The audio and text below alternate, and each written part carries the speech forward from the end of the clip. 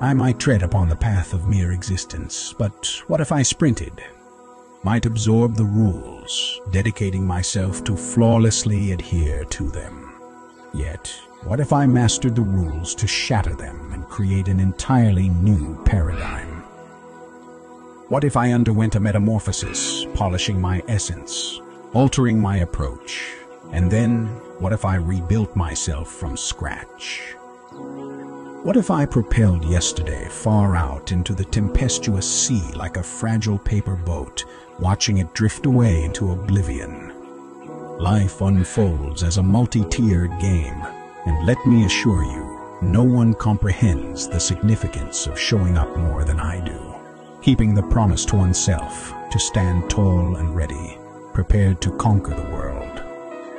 But isn't it logical that once showing up becomes ingrained in one's DNA, stepping forward becomes second nature? We should look around and ponder, how can I show up in an even more potent manner? How can I transform this leisurely stroll into a relentless sprint?